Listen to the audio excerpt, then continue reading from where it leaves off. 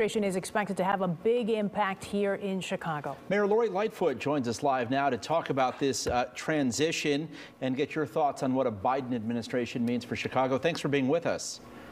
It's my pleasure. Well, first and foremost, I guess we won't be the subject of presidential Twitter tirades about Chicago, which I'm sure is a relief to you. But from a practical perspective, we've got serious financial problems. What kind of lifeline do you expect from the new administration? Well, I feel, first of all, that it's a breath of fresh air to welcome in this new administration. I woke up this morning with a smile on my face and Inauguration Day. There's a lot of hard work ahead of us, but it'll make an enormous difference to Chicago and our residents to have someone in the White House who understands the importance of cities and in particular the importance of Chicago on the national landscape. Our conversations with the Biden team have been nothing but productive. So I'm excited about the possibilities.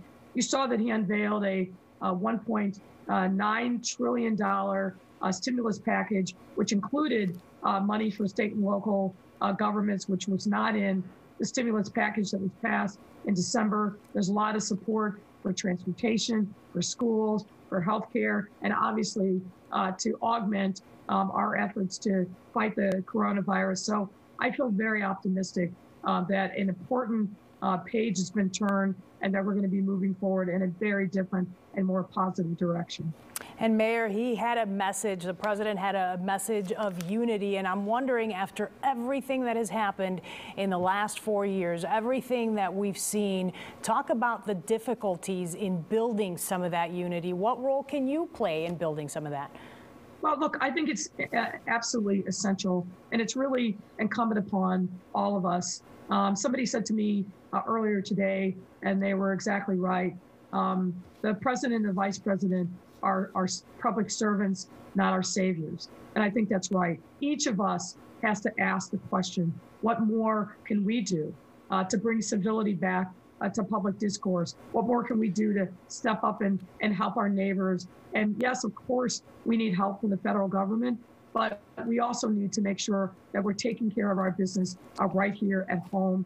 I am so proud of the many, many Chicagoans from every corner of our city who stepped up over this most difficult past year. That work is not done. There's still things that we need to do to accomplish to keep our fellow residents and our neighbors safe from harm, from the COVID-19, from violence, and to make sure that people's needs are met, whether it's access to health care, whether it's food, whether it's housing. There's a lot that needs to be done, but I am encouraged every day by really the true champions that walk amongst us as everyday Chicagoans who have stepped up in tremendous ways. And Mayor, speaking of COVID, Illinois has received about 1.4 million doses, but only about 40% of those at last word had been actually administered. Do you view that as a failure of local and state officials, or is there something that the federal government and the new Biden administration could be doing differently to get more shots in people's arms? Well, let's make sure that we've got the numbers right. We are pushing out and distributing at a rate of 95%. And we are working with a range of different partners from the hospitals to community-based organizations to federally qualified healthcare centers to make sure that we're getting that vaccine into people's arms.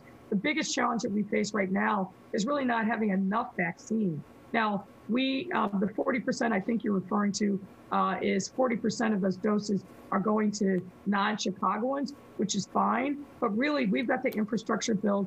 We've got the healthcare community that is really united. But we need more first doses that are coming in every single week. And I was disappointed, not surprised, but disappointed to learn over the weekend that the federal government actually left the cupboard bare when it comes to a stockpile on the vaccine. So it's really important that the Biden administration really step up, work with the manufacturers and the pharmaceutical companies. We've got to get more vaccine out there.